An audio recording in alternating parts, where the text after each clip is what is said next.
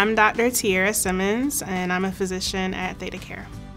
I am working in psychiatry, so I'm seeing patients with behavioral health and mental health issues. Anything from depression or mood disorders to substance abuse disorders to psychotic disorders.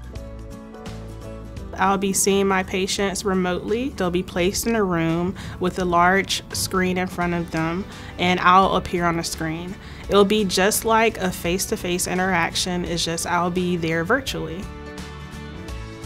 I like to take a holistic approach when I'm treating patients. I take into consideration the patient's background, their individual needs. After a patient has seen me for the first time, I want them to feel that they have someone in their corner, like they have a supporter.